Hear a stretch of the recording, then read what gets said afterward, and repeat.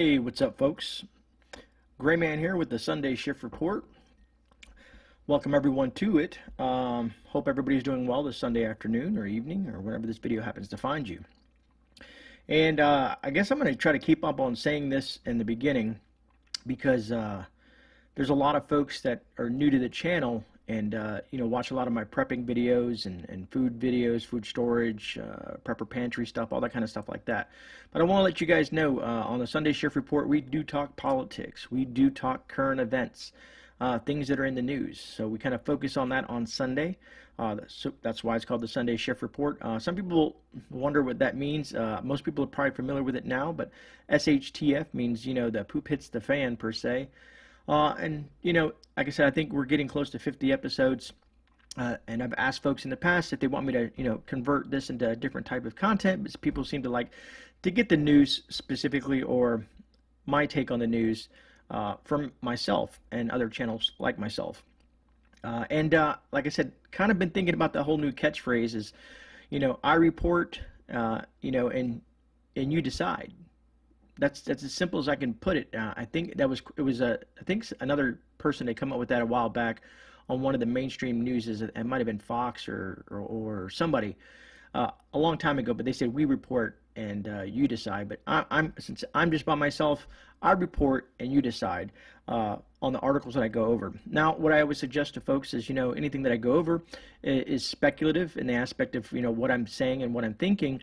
Also, it's just an observation that I see, and these are my opinions and my opinions only.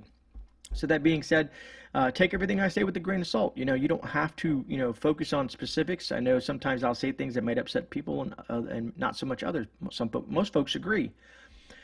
But that being said, so if you are new to the channel and you're just having to catch this first video that you've ever seen by GreyMan, go check out the rest of the channel. We have a lot of great content on there. All kinds of different preparedness material, so please check that out. And if you get a chance, get that thumbs up.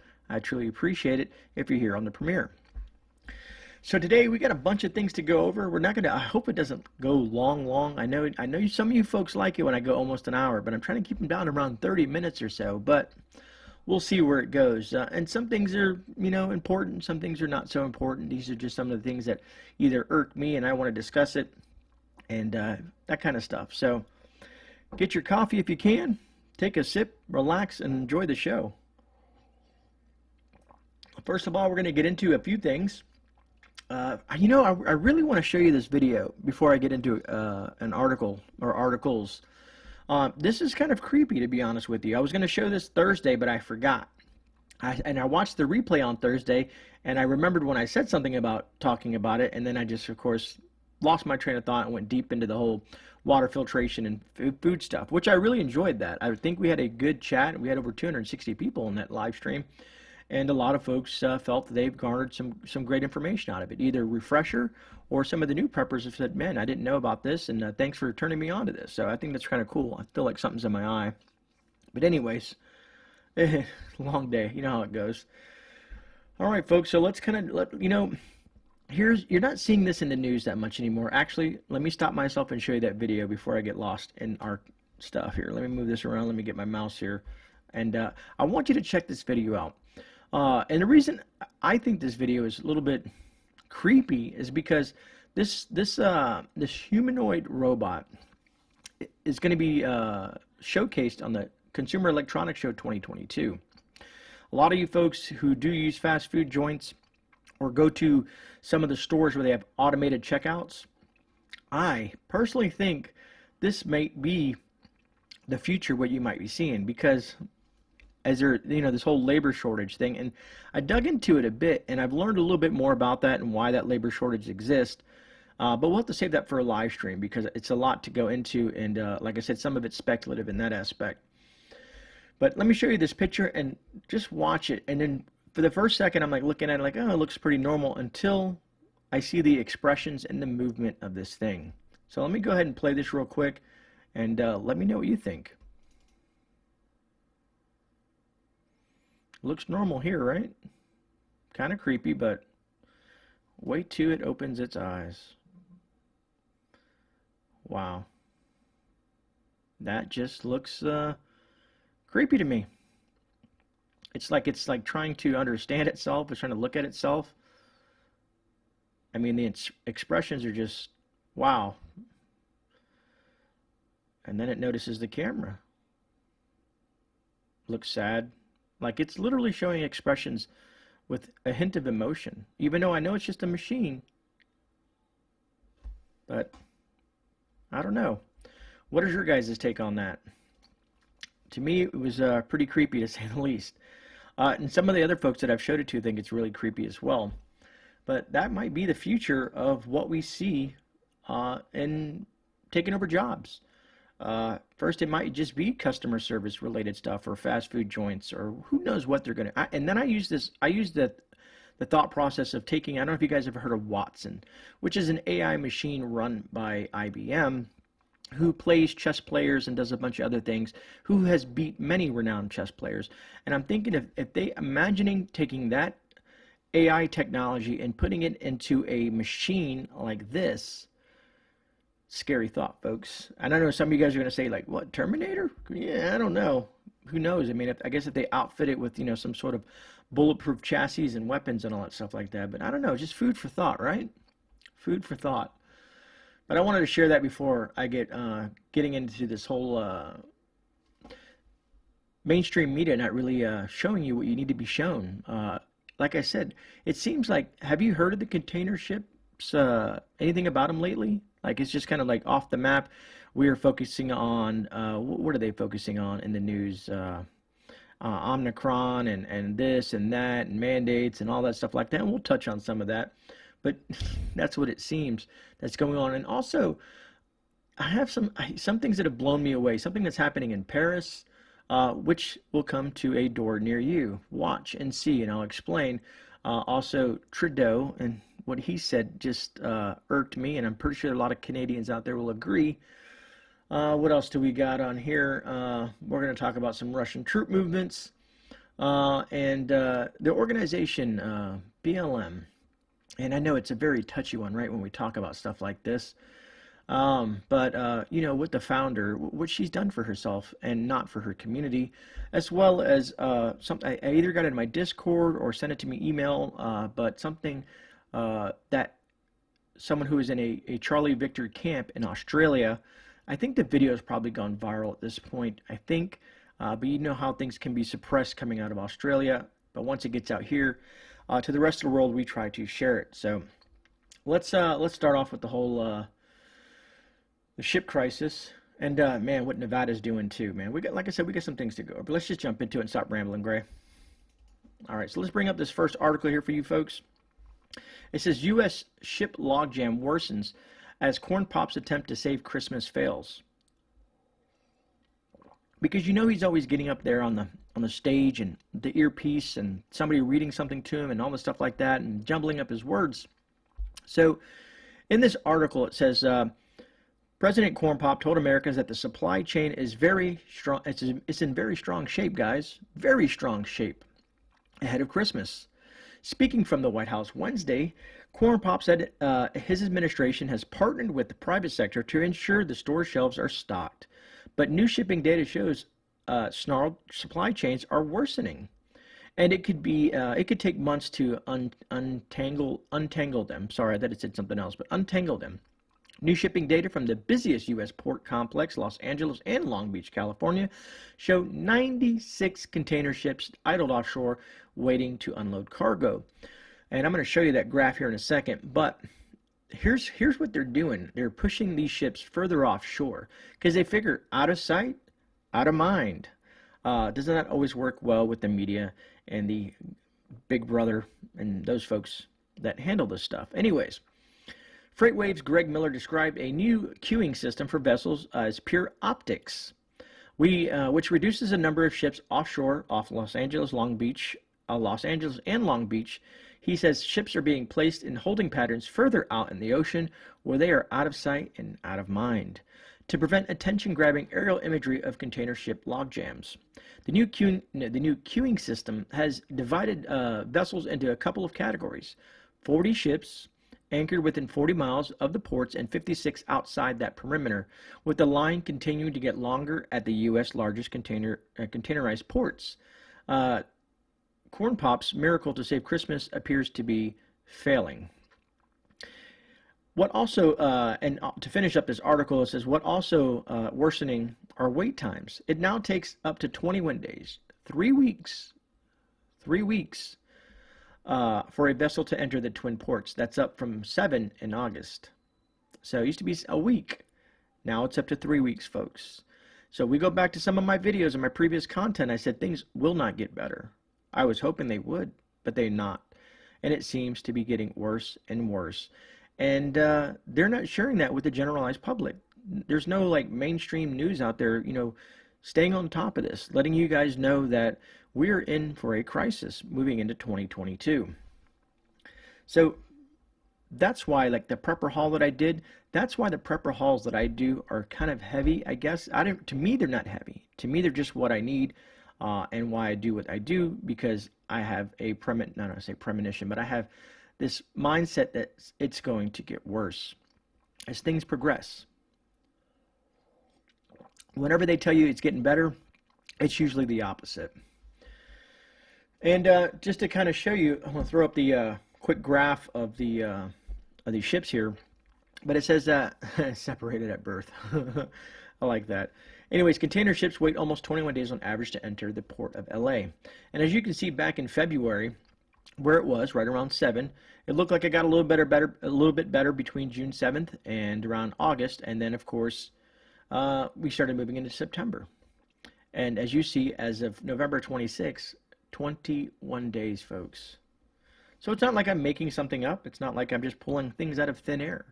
This is material that's reported that you guys can find online if you look in the right spots. And that's the huge thing, is looking in the right spots or following content creators like myself and others.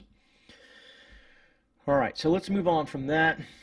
Speaking of ships, I do want to touch something on ships, because remember when back, was it in 2020, whenever the whole Charlie Victor thing started, the whole cruise ship and stuff like that, and those people were stuck out there and no one wanted to accept them in their ports. Well, here we are, and here we are again. Here we are again. I don't know how it's going to play out this time, but, excuse me, I guess that was lunch. My apologies. But let me throw the article up real quick. So it says here, the Charlie Victor outbreak reported on U.S. cruise ship despite fully victored passengers. I like to state those keywords because they're fully victored up. So it says at least 10 cases of the Charlie Victor have been reported on Norwegian cruise line. Norwegian cruise line ship disembarking New Orleans, officials said. I don't know why I get all tripped up on that. But anyways, it says all crew members and passengers are fully victored up for the Charlie Victor, said the Louisiana Department of Health. The agency did not reveal the conditions of those who were infected with the Charlie Victor. But Governor John Bel Edwards and the Louisiana Department of Health and the City of New Orleans and the Port of New Orleans are aware, and they're working closely with the CDC. Woohoo! Yay! Good to hear that, huh? To initiate existing Charlie Victor agreements and protocols with the cruise line, the Louisiana Department of Health said in a statement. The Norwegian breakaway had left New Orleans on November 28th, making stops in Mexico, Honduras, and Belize. The ship is set to reach New Orleans on Sunday, according to its itinerary. Authorities with the Department of Health said more than 3,200 people were on board the ship. I guess we shall see.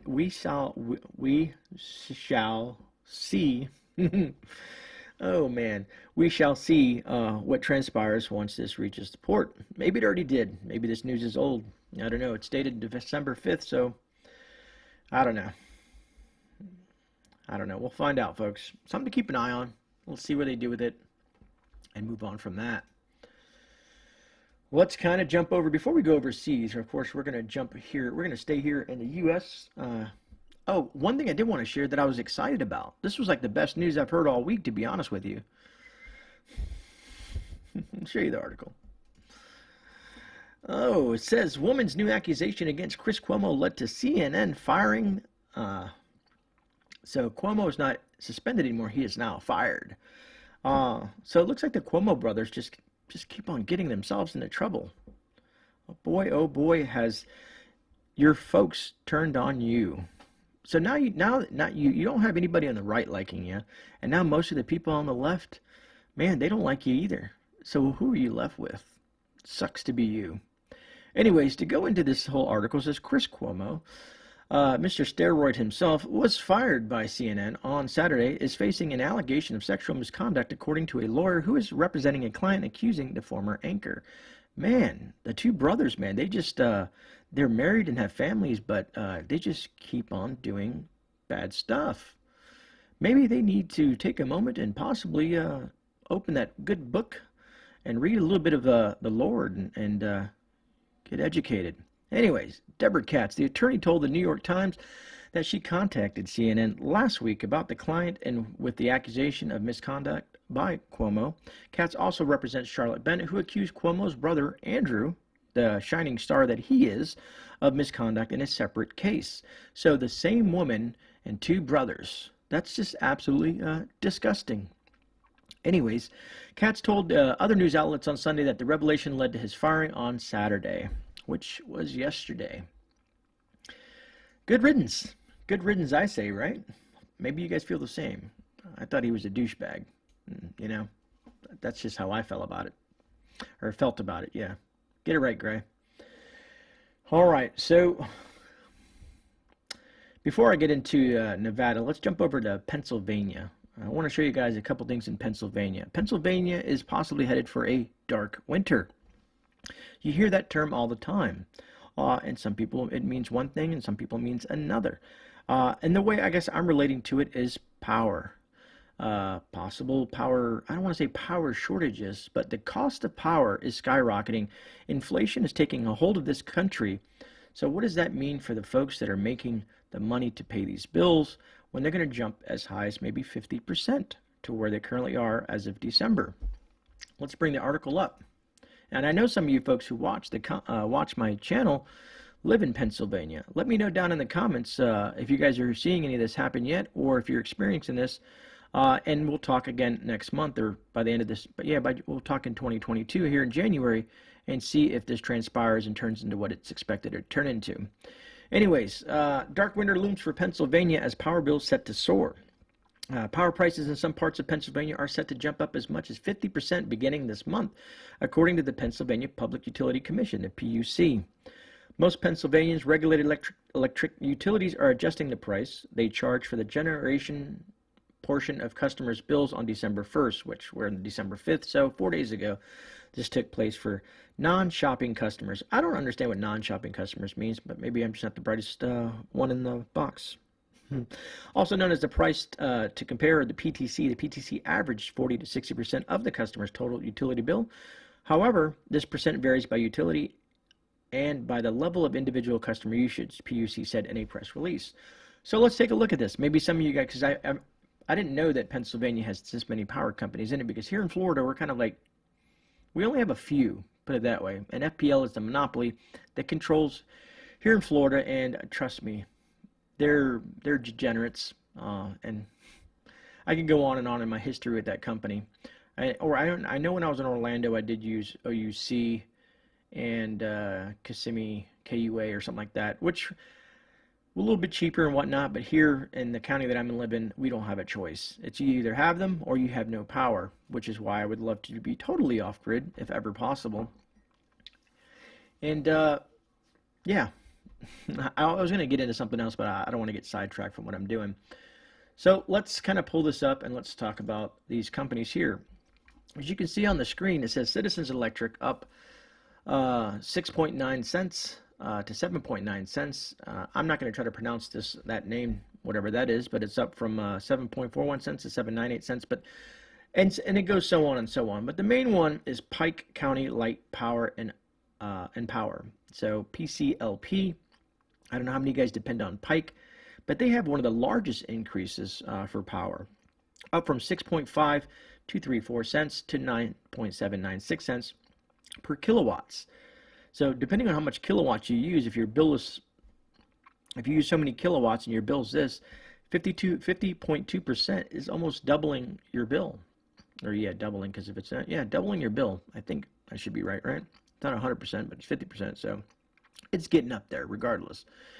And as you can see, the rest of them around there. And I'm assuming Pike is probably, you know, the main hubs, the big cities. That's my assumption, but I don't know. I don't live in Pennsylvania, so I couldn't tell you. But all in all, to me, I just was pondering because I had that whole mic issue on the stream Thursday. I was like, is this thing recording? I wanted to make sure before I go through this whole thing. Anyways, folks, let me know if you guys, whoever lives in Pennsylvania, how's things going out there? You know what I mean? Are you guys seeing some of this stuff like that? Are you guys seeing, I mean, I guess you won't know until the end of this month, so we'll talk about that. Now let's jump over to Nevada real quick. And I don't know the politics in Nevada, but evidently the politics, if this is happening, it doesn't make any sense at all. But as you can see in this article here that I threw up on the screen, it says Nevada becomes first state to impose surcharge on the unvictored workers. This is horrible. This is absolute horrible. And it goes to show where things are going and what certain states can do. And that's why people say, this is why I love the state of Florida currently. Right now, we have a pretty decent governor in this state who is for the people. So that being said, he is trying to do everything to make things at least halfway decent in the state, or as best as he can. There's things that he could do better, especially when it comes to the Second Amendment, which I'm not, you know, I wish these policies would change in this state. They're not horrible, but they could be a lot better. Anyways, let's get back on track. It says Nevada on Thursday became the first U.S. state to impose a surcharge on workers who have not gotten the Charlie Victor through the penalty, though the penalty doesn't take effect until middle of next year, which kind of made me question something, but we'll touch on that at the end of this article. It says all but 2 members of the state's Public Employees Benefit Program Board, the PEB, voted during a meeting to approve a surcharge of $55 a month on the unvictored workers. Here's where I highlighted. The approved proposal also stipulates a surcharge of $175 a month for workers, spouses, partners, and dependents 18 or older. So 55, and then if you're married, it's another 175. So 75 plus 55, that's what, 205. And then let's say you have, I don't know, an older child, you know, in college, you know, or whatever the case may be, or an uncle or aunt, who knows how that plays out. And then you're tacking on another 175, so you're up to like 355 coming out of your check a month. And it says it could be adjusted down the road, which means adjusted down the road means it doesn't mean it's going to go down. It could be going up, so we don't know. But anyways, it says the surcharges will go into effect on July 1st, 2022. I don't know how the Nevadans feel about that, but that is absolutely ridiculous and stunning to say the least. Now my question is what do they know that we don't? This is in July of next year. So what are they saying? That things aren't going to get any better? Is there going to be another variant? Is there going to be something else that's going on with this whole Charlie Victor situation all the way through July of next year? These are the things that when I read something like this is the aha moment, like, why not till next year? What do they know that we don't know? I like to hear, a lot of people like to say the word pandemic, which could be a possibility, folks. It's not to say that it doesn't exist, but there is definitely a huge monster of money behind this. There's a big bankroll. There's something going on way beyond what we see on the back end, because look at Pfizer stock. Look who owns Pfizer stock. They're making a killing, making a monster killing off this stuff. I think the average dose was like $12 to $15. There's a whole report on it that I read. What us, the taxpayers, are paying for the government to give this stuff away and get people dosed up. Anyways, I thought I would share that just because I was just like pretty shocked of that happening in Nevada. So that's in one state. You don't think maybe California, New York, the people that are hurting financially, are going to be like, hey, that sounds like a great idea. Let's impose that. Let's push these folks even harder. Let's hit them where it hurts the most, their pockets. The less money they have, the more money we take, and the less they have, the more they depend on us. Just my opinion, folks. Also, I came across this yesterday. I got a notification on my phone, and I was like, who is this? So I'm not 100% sure. I did some research, but the research may be skewed. A lot of you folks, I don't know if you've heard of an organization called the Patriot Front. I dug into their stuff, and I see that they've been taken down off all social media other than, let's say, BitChute and a couple other places.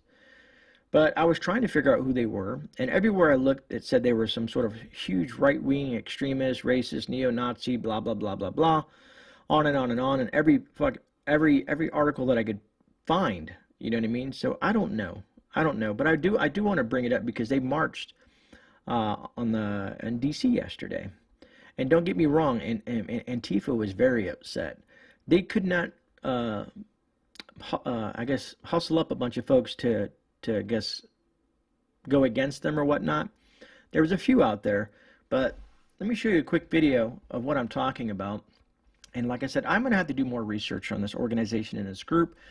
I read a little bit about it, and it was part of another group, and the guy that founded the group, and this and that, and there's just a lot of misinformation out there, so I don't like to really say anything until I totally understand who they are, what they represent, and so on and so forth. Maybe you folks are more familiar with it.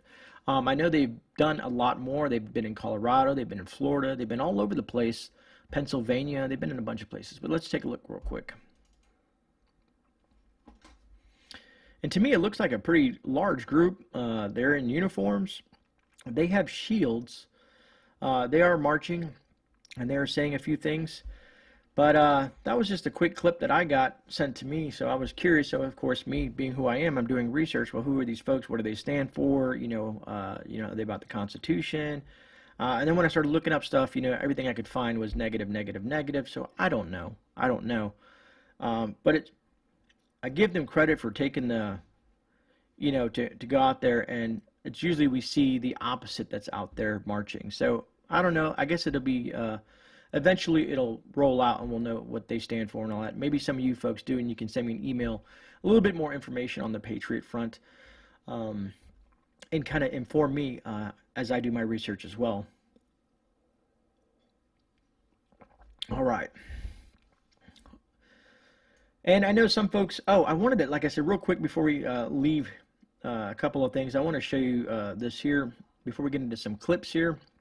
But let me, this was on the, I think it's the New York Post. Let me throw it up. Yeah, this is on the New York Post on their front page. I can't see when it was dated. It says Sunday, April 11th, 2021. So this is off the New York Post. It was sent to me, and I thought I would just share it just because I thought it was quite intriguing. I was aware of one of the houses, but I wasn't aware of all the houses. But yeah, so it says Marxist BLM founder racks up $1 million property empire with at least 4 homes. So all this money that they got from, let's say, the whole George Floyd and the whole many, many instances where they, they did these things to raise money via donations and celebrities donating and companies and everybody bowing down to these folks and giving them all this money and becoming woke, as I like to say, instead of going into these, these communities and helping folks out.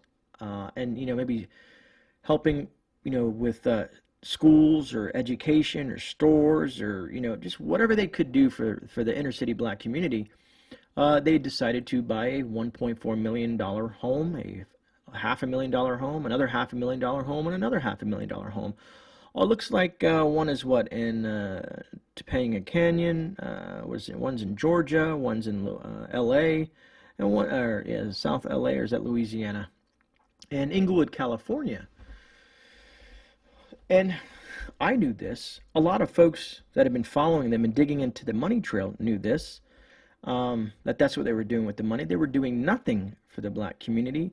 If you've looked at, let's say, Officer Tatum, let me see, the conservative twins, there's many others out there, Jericho Green, who else?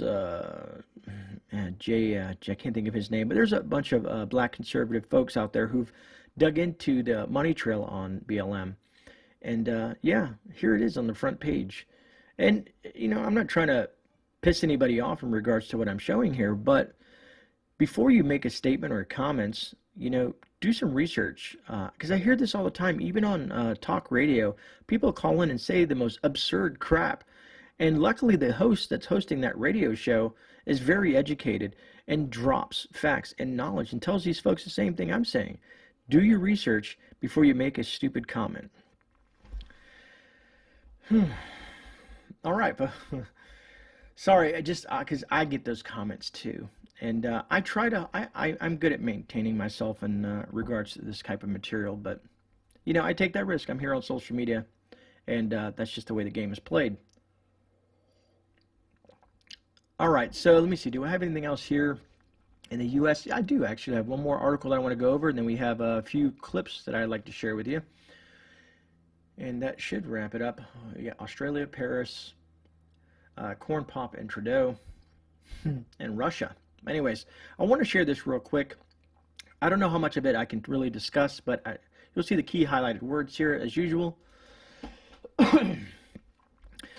Anyways, it says a dying Charlie Victor patient recovers after court orders hospital to administer that word there. It says an elderly Charlie Victor patient has recovered after a court order allowed him to be treated with the medicine that he wanted, despite objections from the hospital in which he was staying, according to the family's attorney.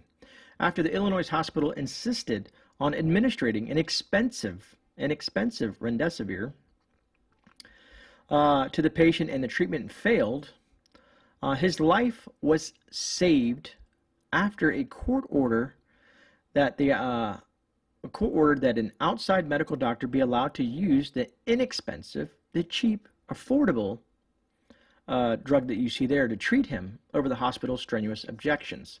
So they gave him the really expensive stuff, and it did not work. Finally, attorneys got involved, and his family got involved, and way against the hospital, they finally let them use this nice, cheap, and affordable medication to treat him. And it saved him. It saved his life. It saved his life. So instead of disregarding science, as they like to say, and disregarding other doctors' opinions, when you go to the doctor and you ask them for something, let's say, you go to one doctor and he says, hey, this is what I think. And you're like, okay, that sounds great. I'm going to get a couple of other opinions, second opinion, third opinion, before you decide to make a decision on your health.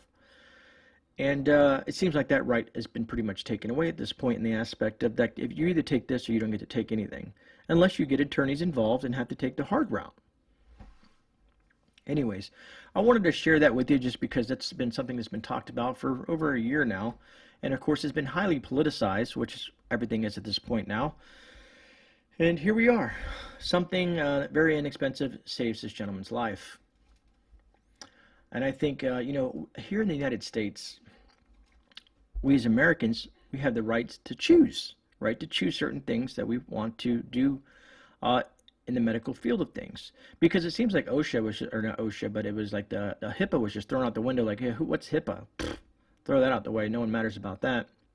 But all in all, something like that happened, and I was like, wow, if that could only make mainstream news. But that will not happen. That will not happen. You will not see that on any mainstream media outlet, guaranteed. I'm almost 100% positive. Maybe I'm wrong, but I doubt it. I know Gray's getting a little overconfident. I just don't see it. Anyways, a lot of folks have been asking me, hey, what do you think about the whole Russia situation and Russia? I just had to use it. But anyways, let me bring up, I'm going to do full screen on this one here. I think it'll be easier to see. Russia is making things happen. Russia is making movements. And so are the Chinese. And so is Iran, and so is North Korea. They're all doing stuff. And I think 2022 is going to be an interesting year, to say the least. So, folks, stay prepared, stay vigilant, stay informed, stay educated, please. Hopefully, we'll be right here on this channel discussing some of this stuff and ways to be prepared and the best ways to do so. Let me throw it up real quick. Let me make it full screen for you guys to see. So it says Russia planning massive military offensive against the Ukraine involving 175,000 troops, U.S. intelligence warns. And as you can see, it says these are kind of like aerial footages of what they're trying to explain and elaborate on. Recently, arrived equipment is in yellow, and then location of, what does that say, BTGs and some other stuff. But you can see there's a map of what the Russians are doing and how they're getting ready for this offensive. That being said, so things are heating up over there in Russia and as well all over the world. So there's facts. And we've been talking about it for a while, that, after the whole Afghanistan debacle, what other countries were like, well, with him in power, he's not going to do anything. So we're really not really concerned about the Americans. Who knows? With that commander-in-chief, they might have carte blanche to do whatever the heck they want. We'll see. We'll see as things develop and progress in Russia and in Iran and North Korea and in China and everywhere else that are doing things. I mean, even, man, there's all kinds of countries arguing with each other right now about all kinds of different things. All right, so let's dive into a few of these quick things here. I want to show you something in Paris, right? We always joke around about it, but we're being serious. The whole show me your papers. And I guess now at this point, it's going to show me your card or show me your phone, whatever it may be. It's still the same premise behind it is show me your papers. Well, Paris, and it's funny, you think places like Paris, who in World War II, went through hellacious things and seen how folks were treated. But here they are. Here they are. Let me show you this clip. These are officers here. Show me your papers, please. There's my papers, ma'am. Am I okay? Am I going to be arrested? Then they go on to move on to other places. Hey, what are you doing over here? Can you show me your papers? Oh, thank you. Your papers are good. No, that's your identification and blah, blah, blah. But yeah, this is happening, folks. This is Paris. And some people are like, Gray, won't happen here in the U.S. It is. It is. Have you been to New York City? Have you tried to go to a restaurant in New York City? You try to go to a restaurant in New York City, they're like, where's your card? Oh, you don't have one? You can't come in here and eat. And they're even applying this to the outside dining area at this point. So don't tell me this can't happen here, folks. Show me your papers. We've already talked about, what was it, India and a couple of places. Without your papers, you can't get gas. You can't get groceries. You can't do this. You can't go to work. You can't do nothing. That was in the last Sunday shift report. It's getting worse. And don't ever underestimate Big Brother. What you see in other countries, think about what's happening here in places like New York as it spreads like wildfire. Now, there is a caveat to this. And what I mean by that is if, let's say you live, I don't know, let's say you live in Texas, Florida, Idaho, the Ozarks, certain places where you have a solid governor running that state, a solid, House and Senate, a solid government running that state. Because we are a republic of states. Because just because the federal government says something doesn't mean the state has to abide by it.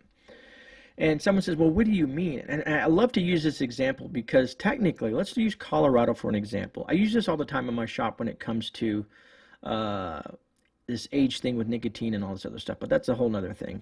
But in Colorado and lots of other states, cannabis is legal in that state. But federally, it is illegal. Federally illegal, state legal. So the states have made their laws in regards to something like cannabis, and the federal government has its position on cannabis. So technically, I guess if the, I don't know, what is it, the DEA decides to go to Colorado and harass someone because or whatever they want, which they won't because there's too much money involved and too many payoffs. And I'm not saying there's anything wrong with cannabis. That's up to you, for you to decide. But all in all, that's to kind of give you an idea. If a state makes a law, that's the state law. And then the federal government has their whatever they want to do. And God, I can go into the Constitution and explain some more of this, and it's very complicated to explain. But it's the whole separation of state and all this other. There's more to it, folks. But if you understand the Constitution, and you dig into it, states have their own rights to create laws and do the things they do and govern the way they see fit.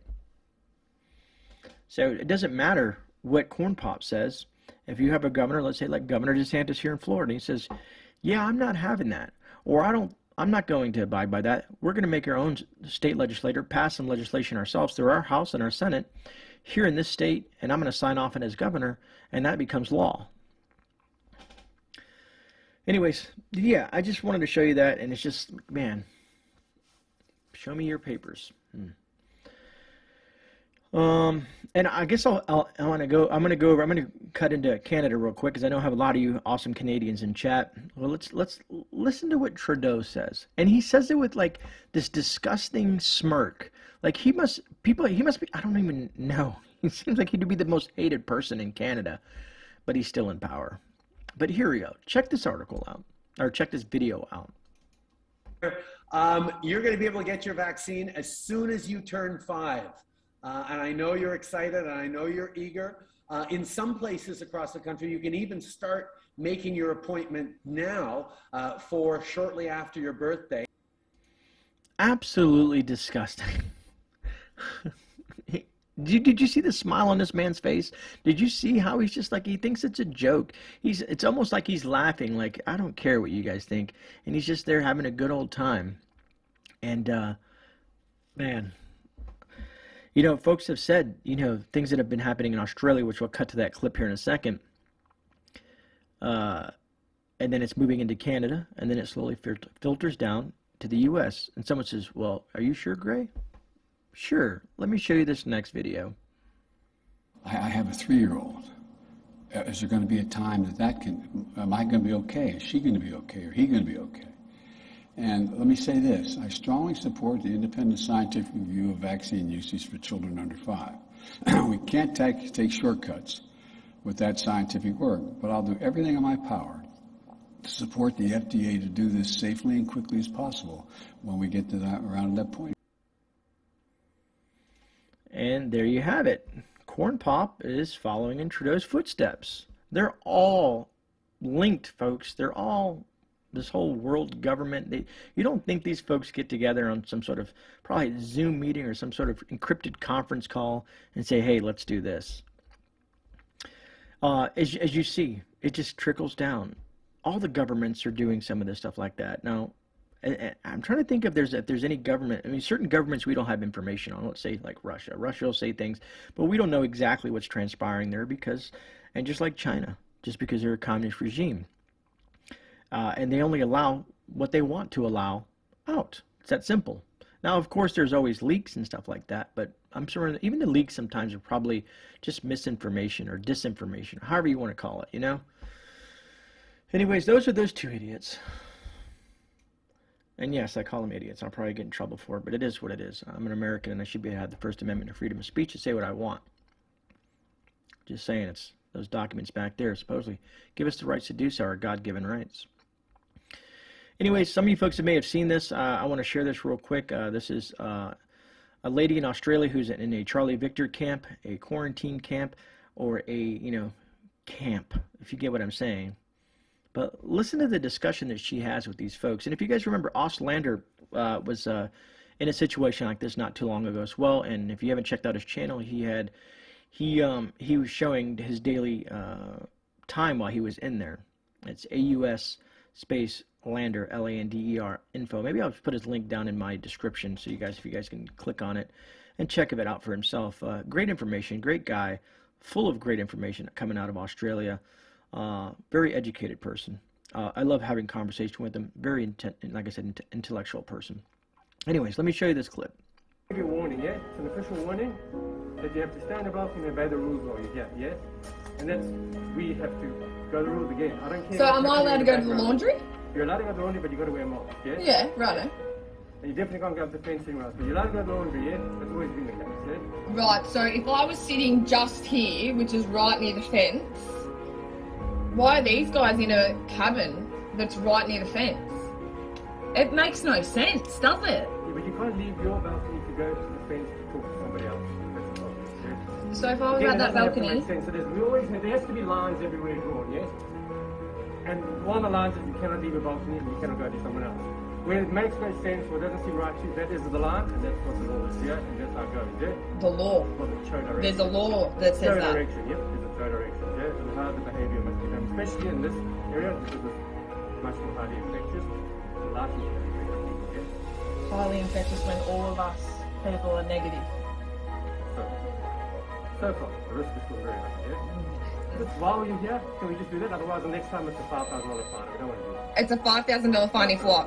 If you breach again. If I walk out onto that path. Without your mask on, for no reason other than... If I cross that yellow line, that I've broken the rule, I will be issued with a $5,000 fine. That's correct. Anyway, so $5,000 fine, and they have those lines and whatnot there. To me, quite intriguing, to be honest, to say the least. I don't know what Aussies make financially, but $5,000 seems like a lot of money, folks. A lot of money inside these camps. And they're already being restricted in those camps, and who knows how many days they have to stay in there. I guess on the average, maybe 10 to 14 days. But that's crazy. That's absolutely stunning and crazy. I just don't get it. I don't get it. And I didn't want to talk over that, so I just wanted, because I wanted you guys to listen to that as I watched it with you. But all in all, folks, you know, if you got any value out of this, can you please hit that thumbs up button? If you're not subscribed, please subscribe. It's always appreciated. And then tomorrow, say we got Monday, and we got a live stream on Tuesday at 7 p.m. Eastern Standard Time. We have a live stream on Thursday at 10:30 p.m. Eastern Standard Time. We got some prepping videos coming out. We got some good stuff. So stay tuned, and we'll see how tomorrow plays out. Monday's always give or take. Sometimes I have the opportunity to make content. Sometimes I don't. But we'll see. I also got to go to the post office box and also look at some land. So that being said, this is GreyMan. I want to say thank you all for being here in the premiere. Truly appreciate that. Mods, you guys are wonderful people. Truly appreciate you. And if I did receive any type of super stickers, super chats, or any of that fun stuff like that, thank you so much for the support. It's always truly appreciated.